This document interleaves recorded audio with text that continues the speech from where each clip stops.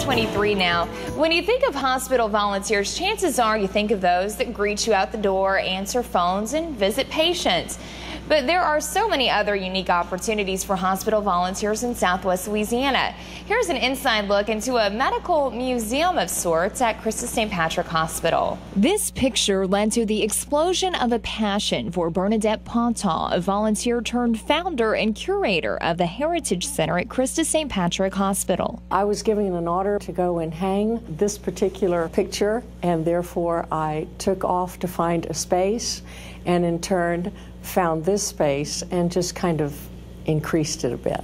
A bit indeed. That picture of the Sisters of Charity of the Incarnate Word is just one piece of history in this space, chocked full of medical memorabilia and the story of how this hospital came to be in 1908. It's a hidden treasure. It's such a rich part of our heritage dating back into the 1800s, and it helps us understand where we've come from and where we are now. Volunteer coordinator Gene Zimmerman helps place those with special interest and talents into the parts of the hospital that can most use it.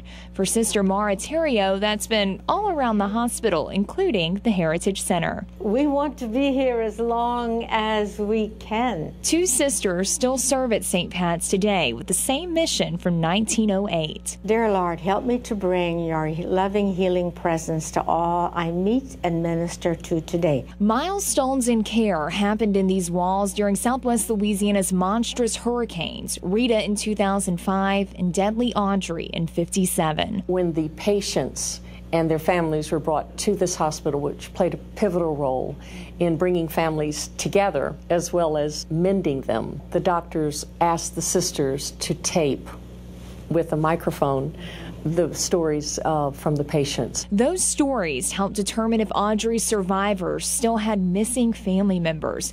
The original reel is now on display at the Heritage Center, part of a special collection reverencing those who've gone before, patients, medical staff, and ministers. They can come here and know that the healing ministry of Jesus Christ isn't just verbiage, that their loved one is being cared for, they're being reverenced, they're being respected, as so many before them.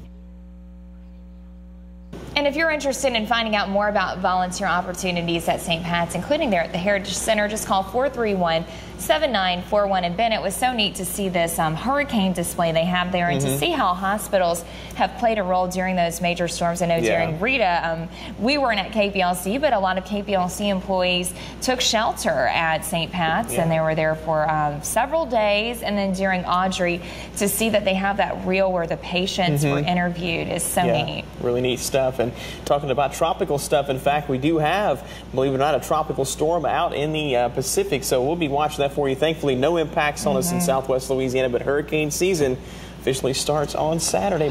It's almost here. I know, and to see something already brewing up, I'm glad that it's not in our area. All right, thanks for that, Ben. 5:27 now. We want to say good morning to today's Sunrise Facebook for